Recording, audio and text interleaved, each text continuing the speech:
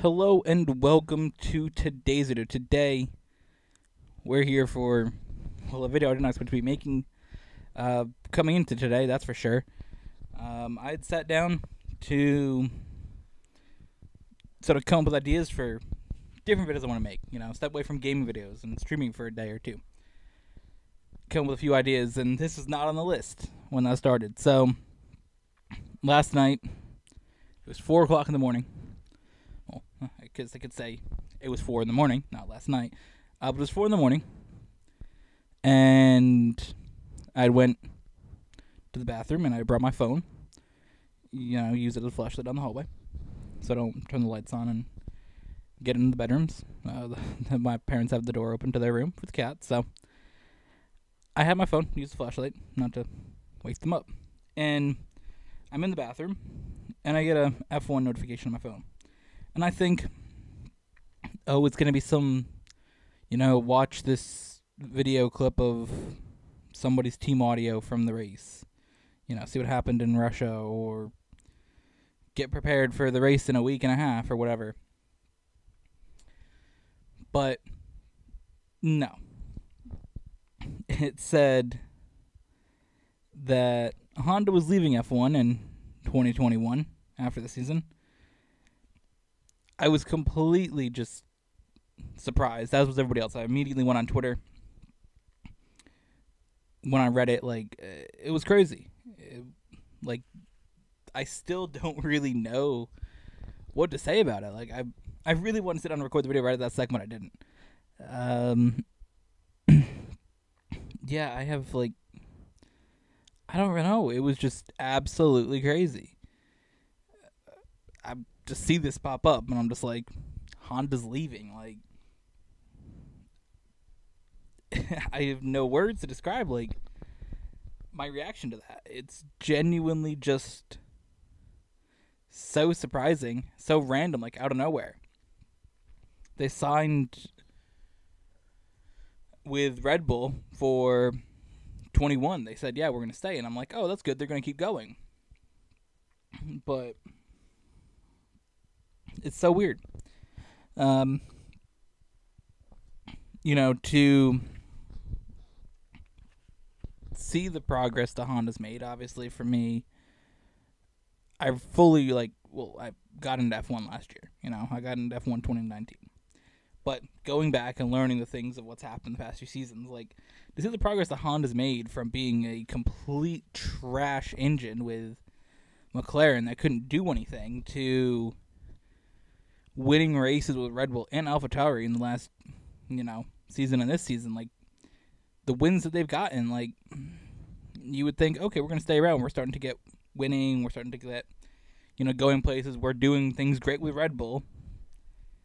But they said yeet.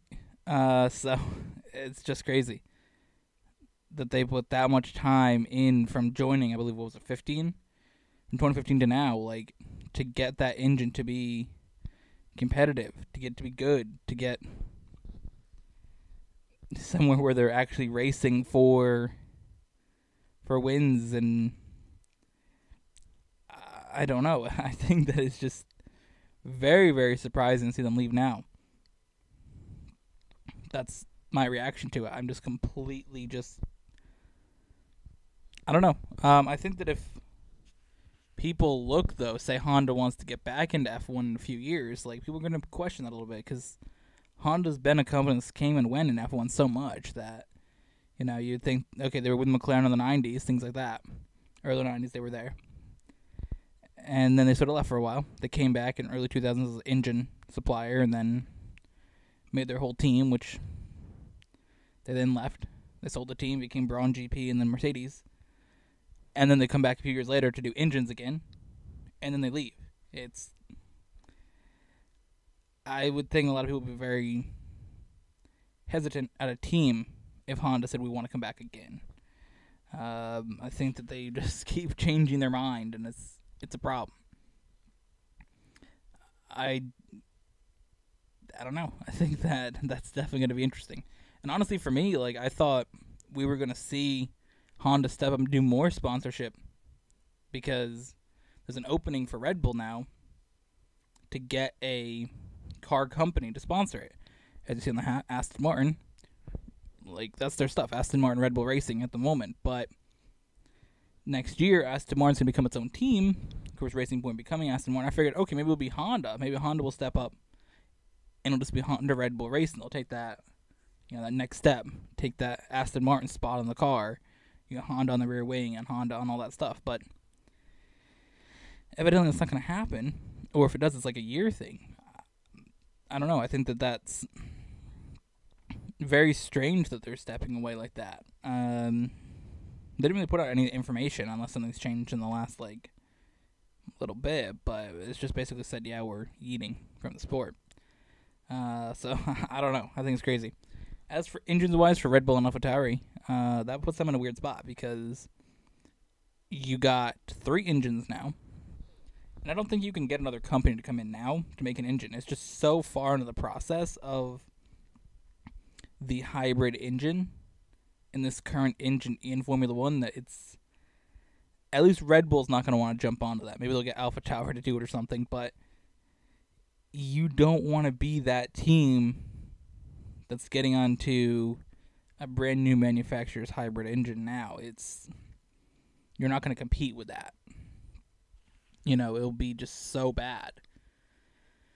So, I don't see another company coming in and doing that for that time unless they jump in right now and say, we're going to build this engine and have it ready for 22, maybe, but that gives them less than a year and a half. It puts them out